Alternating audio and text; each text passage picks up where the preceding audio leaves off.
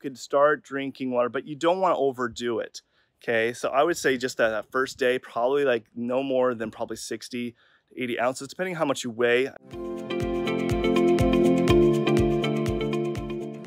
Hey, what's up, fasters? Dr. LeGrand here for another fasting video.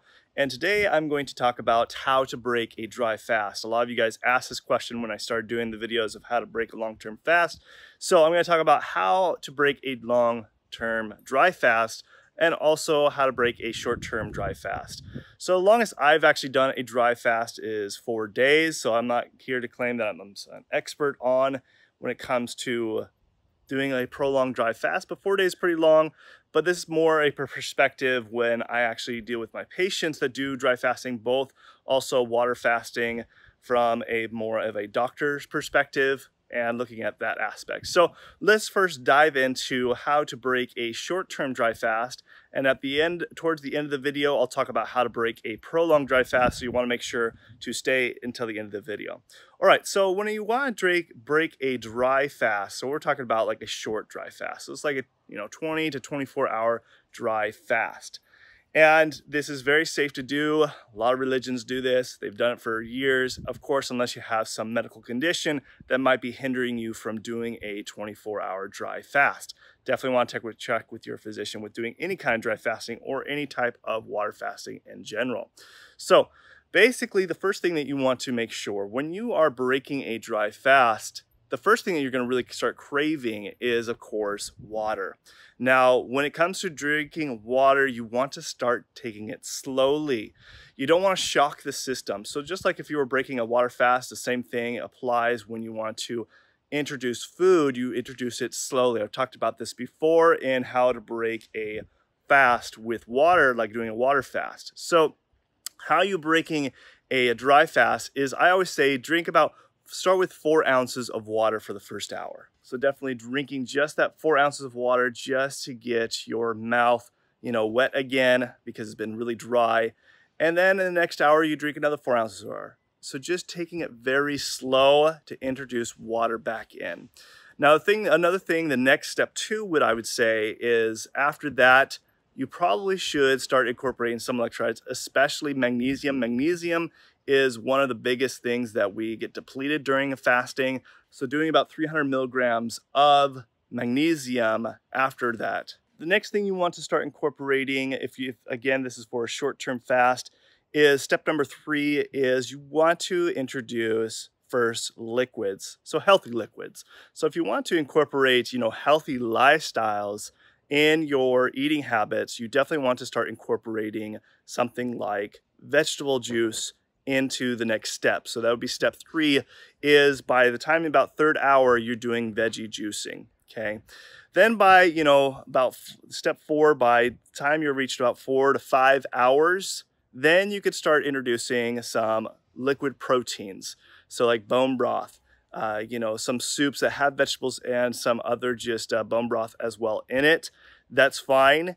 And then you could start incorporating, by the time you hit about 6 to 8 hours, that's when you can start introducing some more solids back into the system. The reason why you want to do this and start incorporating more this way, because for example, if you just go and just eat something real quick, especially something that has high in sodium, your body is going to want to retain a lot of that sodium as well as a lot of water. And so you'll find that you'll gain quite a bit of weight when you do that. You don't want to put your body in that shock of when you're introducing water or sodium. You want to do it slowly.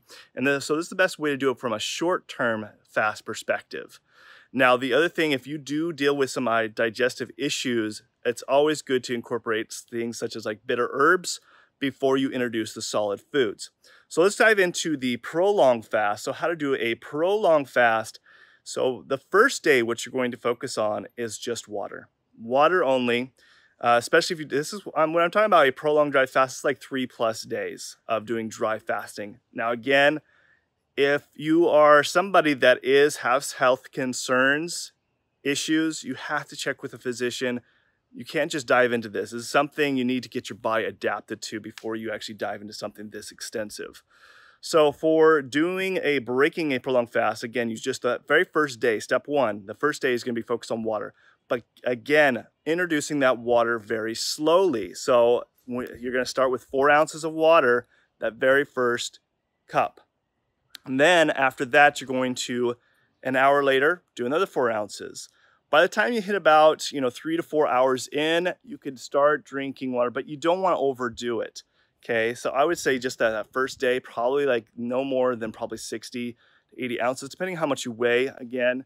But that's going to be the first day of the focus, okay? The second day, and also within that first day, again, take magnesium. The research has shown when people do fasting, the thing that's most depleted is your magnesium. So taking like 300 to 600 milligrams on that first day, introducing that back in. Don't do any sodium at that point because, again, your body is going to absorb a lot of sodium when you first introduce. You want to slowly do it. So the next step, so step two for a prolonged fast is to do liquid vegetables. Now, when I say liquid vegetables or juices, try to keep it 20% fruits, 80% vegetables. You don't want to introduce too many, fructose into the system just quite yet. So I would suggest try to keep it more vegetable based. And that's going to have lots of minerals that your body's been depleted from doing a dry fast. So definitely incorporating that for the second day.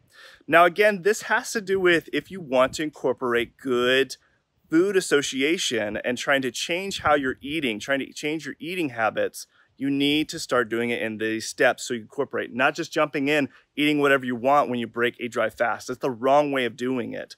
So the third day, or the step 3, third day, then you can start incorporating things such as bone broths, soups with vegetables and healthy fats, okay? You can start incorporating those things to make sure you're doing it in a more slowly manner because you don't want to shock the system, okay? Then step 4, this is going to be the 4th day. This is when you can start introducing solid foods. But before you do that, I would suggest doing some bitter herbs, some liquid bitter herbs. And so what I mean by that is, again, it's going to be things such as, like I've talked about before, dandelion root, golden seal, milk thistle, chamomile. Those 4 are very bitter. So when you take it in a more liquid form, it does stimulate digestive enzymes all the way up to our saliva, where we carry digestive enzymes throughout our digestive system in our stomach, our digestive tract, as well as stimulate our gallbladder and liver, which also helps with digestion. Now you got to remember, your body has not been eating or drinking any kind of water or liquids for a long time, for 3+ days, however long you've done your dry fast. So you got to give it some supportive stuff. This is what I see all the time with patients who come in, have decided to do, a very extensive dry fast. I've even seen some people have done 9 days of dry fast, and their digestive system is all messed up because they broke the fast improperly. And a lot of times we do have to give them certain things to help support them to get things back on track.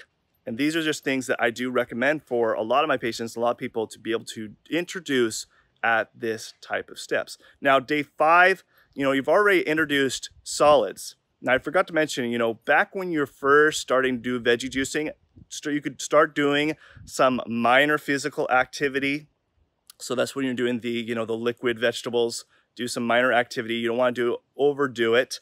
Remember, you just came off of something very extensive on the body, very harsh on the body, so you want to make sure you're doing it slow. By the time you're doing the liquid proteins, that's step 3, then it's fine to do a little bit more exercise. I highly encourage that. When you're doing the short-term fast, I always say when you're introducing water, then go and do exercise, because it's only been 24 hours and it's really good because that is a great time to do some exercise to increase your growth hormones as well as testosterone for men, things like that. They can help rebuild the muscle and get the really great benefits from that. Okay, so step 5, we've already introduced solids. The other thing that I do encourage is doing digestive enzymes, because your body, the pancreas enzymes, are not used to eating food. It's been 3+ days since you've had food, so doing some digestive enzymes after your meal is always good to incorporate, at least for the first month or so, to be able to get your digestive system back on track. Okay, so these are the things I recommend. Again, just to kind of summarize, when it comes to a prolonged fast, step 1 is going to be water. Step 2 is when you're going to introduce liquid vegetables, so 20% fruits, 80% vegetables. And then step 3 is when you're introducing, liquid proteins, healthy fats, so things such as soups. And then also you're going to introduce some, bitter herbs along with that. Step 4 is when you can introduce, solids back into your system, but make sure you're doing digestive, bitter herbs, as well as in step 5, also incorporating digestive enzymes. So I hope you guys found this beneficial. And if you have any questions about how to break a dry fast, go ahead and leave that in the comment section below. If you're new here, go ahead and hit that subscribe button. We talk about fasting, other health tip videos every Tuesday and Thursday at 5 p.m. Pacific Standard Time. And then, of course, if you guys want to know about my dry fast experience, also fasting journey, go ahead and click on this link right here, this video right here. And then if you want to know how to prepare for a dry fast properly, go ahead and click on this video right over here. All right, that's it, you guys. It's Dr. LeGrand signing out, and I will see you in the next video. Thanks.